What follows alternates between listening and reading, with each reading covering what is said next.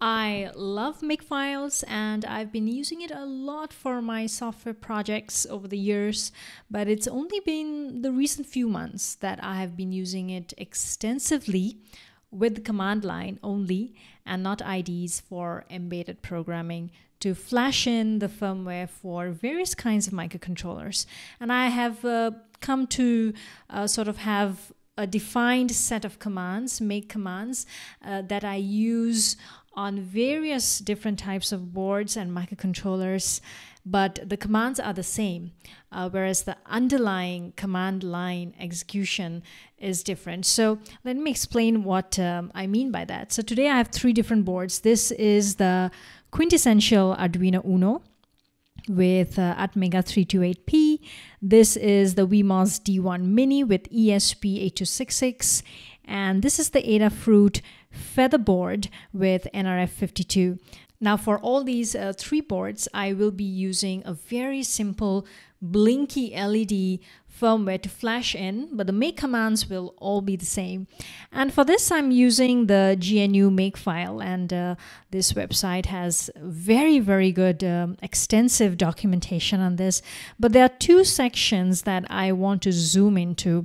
One is the phony target, because I will not be really using a file name, but rather just the command name. And the other one is variables that I will be using for my Makefiles. So why don't we go ahead and start with the Arduino Uno board. And for this, we will also be using two command line programs. One is called the Arduino CLI, and the other one is to lint C based type of firmware, such as Arduino, called CPP lint. So this is how my blinky LED for Arduino looks like. Super simple. And why don't we go ahead and look at the Makefile? This is the structure I have already made. So if we come to our command line and type Arduino CLI and then version, which I have already installed with the instructions on the Arduino CLI GitHub repository, I have already installed it.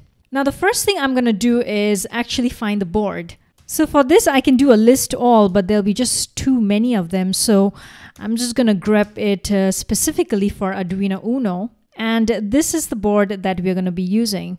So I'm going to come back here and populate the board variable in Makefile. And now let me connect the USB to my laptop, the Arduino Uno board to my laptop. And next, what I'm going to do is try to detect the port. So for this, I'll just do board and list, and it will try to discover through my USB port. And this is the port that I should be using, and I'll come back and populate it. So why don't we go ahead and first do the linting, which is once again based off the CPP lint. And for this, the command is simply CPP lint extensions equals to INO. And I'm just gonna sort of put in the file extension name. Now you can definitely execute this on the command line itself.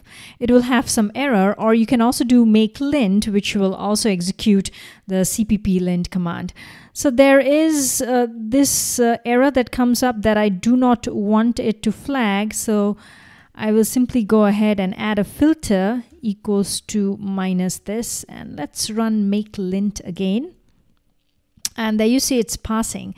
The next thing that I'm going to do is have the compile command. For this, I'll be using Arduino CLI compile, and the option is FQBN for the name of the board. And since I have already defined it as a variable, so I'll just put in the board as the variable and then // to pick up the file.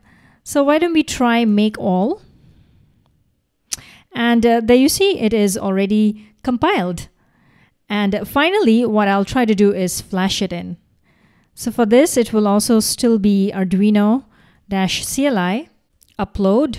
And yes, I need to specify the board once again and the port as well. In this case, it's already defined. And // why don't we try it? Make flash.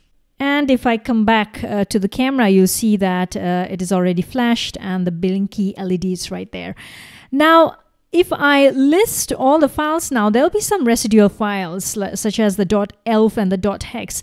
And this is where the clean command comes in. So let me just quickly put in rmrf the .hex file as well as the .elf file. As you can see in the text editor also, it is right there. And once I do a make clean, it will clean these two files again. And when I list it, those files are not there. Now, the beautiful thing about make is I can actually have a default command. And in this case, I'm going to do linting, compiling, flashing, and cleaning all at the same time. And let me quickly also define the phony targets because these are not the name of files. This is just my complete make file for Arduino Uno blinky LED. It has lint, all, flash, clean, and then a default command. The good thing is all I need to do is not really remember the nitty-gritty of the specific commands that I need to run on the command line, but just simply make. And this will do the linting, the compiling, the flashing, and even the cleaning of the file. And that's it. I can just edit the file and just run make once again. Why don't I show you the same thing in a different platform, ESP8266, the second board this time. I will not really go ahead and type out because it is a very, very similar concept. As you can see, I have the lint, all, flash, and clean. Let's go ahead and try to detect or rather find the board here. And I'll try to grep it by ESP8266 and WeMos D1 Mini here. So this is exactly the board that I've used in my Makefile, D1 Mini rather, right here, the first one. Let me connect it to the laptop. If you try to list a board without any connecting, you see it will try to discover it. And it will basically be an empty list. So now I will plug in my USB and try to list it once again. And there you see, this is the WeMos D1 Mini. And I have written that exact port name in the Makefile. As for the CPP lint, it is exactly the same because it is still C-based firmware. For compile, Arduino compile command also supports ESP8266. So it is very, very similar. And so is the Arduino CLI. But for the residual files, it is .bin and .elf. The rest of the structure of the Makefile is exactly the same, even though the microcontroller is different. So I'm going to come here and try to flash in the make command. So as you see, it will do the linting, it will do the compiling, and now it is trying to upload it. And finally, even clean the residual files. Switch to the camera view. Here you can see the blinky LED is flashed right onto the WeMos D1 Mini. Even though all I needed to remember is make. Now I don't even have to remember the exact command line. So lastly, just as a simple comparison, why don't we go ahead and check out the nRF52 board. For this, once again, the board and the port is something I defined right at the top. So I will plug in the nRF52 now.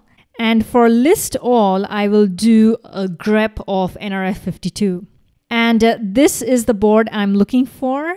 If you go to the Adafruit page where I bought the development board from, this is actually matching. The chip name is actually matching this one.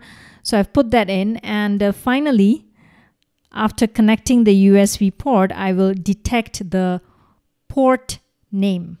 The port name is different this time. And I'm just going to copy this into my Makefile. And the structure of the Makefile is exactly the same as the other two, the Arduino and the ESP8266. I have a lint. Once again, it is still using CPP because it is still a C variant firmware. The compile is also the same, but the flash is slightly different. In this case, you have to use a DFU based command line, which Adafruit has developed. So it is based on nRF52, a modified version of Nordic's NRF util, which Adafruit has kindly done. And if I come to the last section of the README, this is how they tell you to convert a hex file into a DFU package file. So I actually need two different commands. So as you can see, the flash command here is different, but I just need to define it once and that's it, because to me it's just make flash. So I need to also define the port here, which I've already defined up there. As for the cleaning as well, it is slightly different because it will create three different types of residue files: the ELF, the hex, and the zip. Once I make it work, that's it. That's all I need to remember. Why don't we try to flash in the blinky LED into nRF52 this time with only the command make. That's it. And now if I switch back to the camera view, there you see the blinky LED is working. So there you have it. Three different Makefiles for three different development boards targeting three different microcontrollers, but the make commands are the same, which is the lint, all, flash, and clean.